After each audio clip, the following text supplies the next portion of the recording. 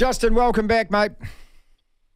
Thanks, Marty. Yep, good to be back, but still a bit of a roller coaster, isn't it, for the Crusaders, unfortunately?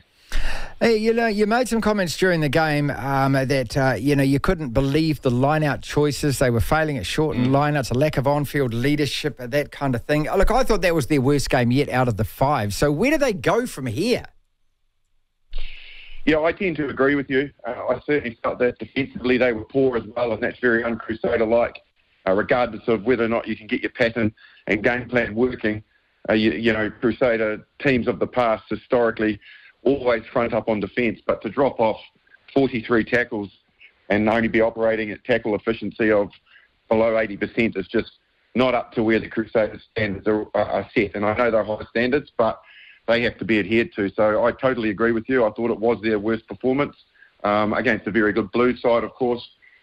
Where do you go from here? You've just got to try and get yourself through a really good training week and stay positive and know that every opportunity is a chance to turn the season around, and no better way to do it than against one of the top sides. Like if you can get that belief back by beating a team like the Chiefs, for example, then you know you can beat any team in the comp on your day. So you can all of a sudden grow massive confidence out of it. So yeah, they've just got to keep going out there and trying to be positive and trying to win a game. What do you do, though, from here? They got the Chiefs this weekend. I mean, will the talk in that camp be just to win a game? Will it still be talking as semi-finals? Will it still be talking to what could potentially be done? Or will it just be, let's just win a game? I think they'll just be focusing on the very next game and their performance in that game. And I feel that, yes, they are suffering from leadership issues because of the players that they have missing, which is well documented. But the immaturity has to be rectified really, really quickly because it's not helping their rhythm out there. And again, yes, you're right. I was pretty critical of the fact they never adjusted their 5-man line-out and the Blues picked them off all night. Now, where is the information to the players? Because the management have to take responsibility as well. They'll be seeing the same pictures, seeing the same thing not working. So they needed to communicate that as well as the players recognising it. So really, yeah, ultimately, if they can get some of those things, their decision-making right, then tactically play, better game and put in better performance, then, you've got to try and believe that you can win a game against the likes of the Chiefs. I keep on asking you questions about the Crusaders, mate, and then I just think, why are we talking about this? The bottom of the table, they're 0-5. Shouldn't we be talking about something else? But, Justin, it is the biggest story, isn't it? It is the biggest story in terms of where the Crusaders have been, for sure. And obviously, they're always there or thereabouts. They still have, in previous years, lost games, no doubt about it, and in opening rounds. But they are now obviously on a real low in terms of dropping their first 5 is just unprecedented. So you've got to say that it's a talking point simply because historically it's never happened, and it's never happened to this side. And unfortunately, your success breeds a little bit of jealousy and envy from the rest of the country. And so when the chips are down, people don't have a massive amount of sympathy, to be honest, because they know how good a side and how successful a franchise it is. And so they want to probably keep them down there because they're the type of side that if they find their mojo and start to click and gel, then they're capable of winning this competition like they always are. But at the moment, that's not happening.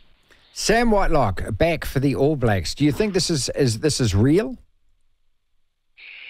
Look, obviously those conversations must have happened, and there's a lot of speculation about whether or not he will be back and whether or not there's an opportunity to bring him back, whether or not the New Zealand Rugby Union will allow that. I guess there's a lot to discuss in that regard, but I guess my mindset is based around, the players that have moved on because they're ready to move. They're ready to try and experience something different, and they're telling you that you're not being dictated to by players being out of form or fear of being selected. These guys like Sam Whitelock have decided that they've given enough to New Zealand Rugby. So why are we trying to get them back when we should be rebuilding in that area, rebuilding in those positions and in those jerseys to make sure that we've got a good, secure future, in that jersey. So, yeah, I'm a bit weary of where we're going with this, to be honest. Hurricanes and the Brumbies. Well, throwback scores, 55-60 points. Were you impressed by those wins, or what kind of context do you actually put around the fact that those thrashings, and they were thrashings, were they great performances by the Hurricanes and the Brumbies? Were they poor opposition? What? I think a bit of a combination of both. Like, there's no doubt about the fact that the Rebels, had their moments in the game against the Hurricanes, but equally they were poor at certain stages of the game, and they made error after error at times, and just basic stuff that ultimately a team like the Hurricanes will swoop on. And the Brumbies are exactly the same. If you give those sides with their attacking players that they have opportunities through your own inaccuracies, then they'll punish you because they're capable of doing that. So to a degree, both sides, I don't feel, had to construct the game. They just went out there and they fed off what the opposition were doing poorly. And when they needed to and needed to go up a gear, they did it with what you thought was consummate ease. Like when they needed to pull the trigger to find a way to score, they were able to do that, both sides, because they've got such great attacking players across the board. So a bit of a combination of both, really. I think the opposition didn't put up enough of a fight, and the quality of the finishing of both those sides is very, very good. Justin Marshall is with us. The Reds lost to the Force. I know that the Aussie teams always seem to, they produce weird results, don't they? Because they seem to play better against each other. But how much of a surprise was that to you? Huge surprise. Like, I was travelling back from the Blues game back to my hotel in Auckland, and I got into the room and flicked the TV on to watch that game.